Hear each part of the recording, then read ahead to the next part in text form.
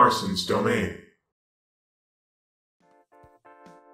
Hey everyone, Marston here, and today I want to talk about who I think the last free DLC will be for All-Star Brawl. So they've come out and said that there's only going to be one more free DLC character, and unfortunately we have been spoiled a bit. There's no definitive proof if this is going to happen or not, but the game has been data mined, so if you don't want any potential spoilers, please just click off the video.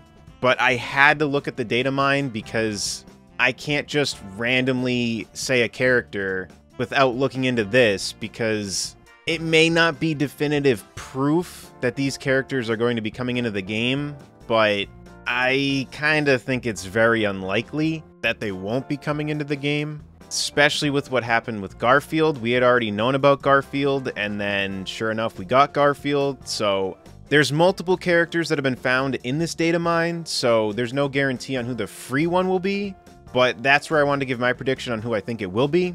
So again, click off the video if you don't want any spoilers, but I'm going to continue with the video now. I think that that character is going to be Rocco. I think that Rocco makes sense for a free DLC.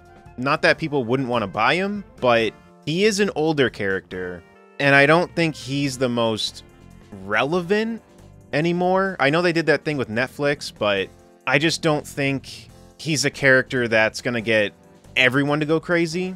So I think he makes sense as a free one, because I think he'll still garner enough attention for people. Because some of the other characters that we've seen in that data mine, I believe there was 3 different SpongeBob characters, and honestly, I think they're just going to sell a SpongeBob pack.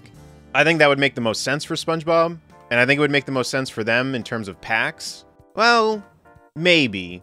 Because if they have a pack of a show that not as many people care about, then there could be a good chunk of people that would pass on it.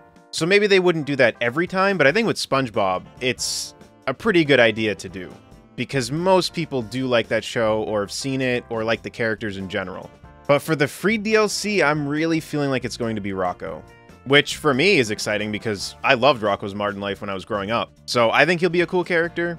I'm actually pretty excited to see his stage.